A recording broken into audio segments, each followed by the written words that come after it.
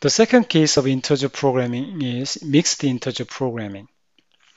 Although the Harrison electric example was a pure integer problem, there are many situations in which some of the variables are restricted to integers and others are not.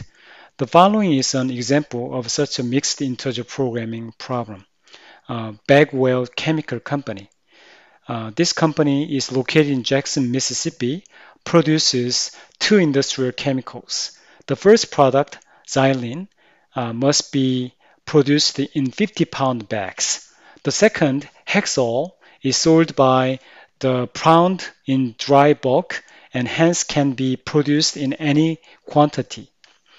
Uh, Both xylene and hexol are composed of three ingredients, A, B, and C. And here are the requirements for the combinations.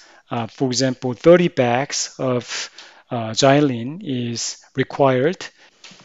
So one bag of xylene requires 30 pounds of ingredient A. That's what it means. And one pound of hexol requires half pound of ingredient A as well.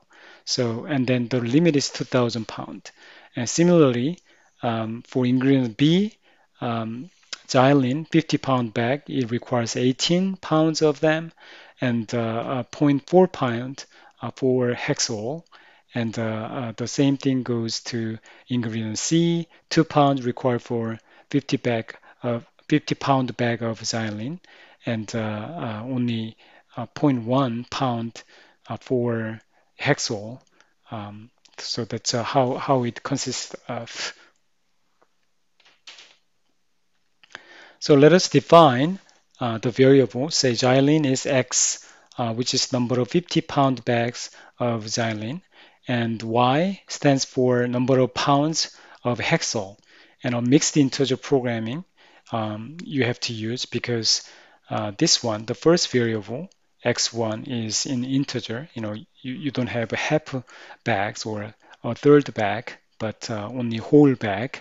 However, the hexol, it can be produced by pound per pound, so it is continuous. So in this sense, this is a continuous variable, and xylene is an integer variable. So this is a mixed problem, and we have to calculate that together. So let's set the problem up, and max profit, the profit, it says you make $85 per bag and $1.50 per pound of hexol. So 85x1 or x plus 1.5y that's what you want to maximize.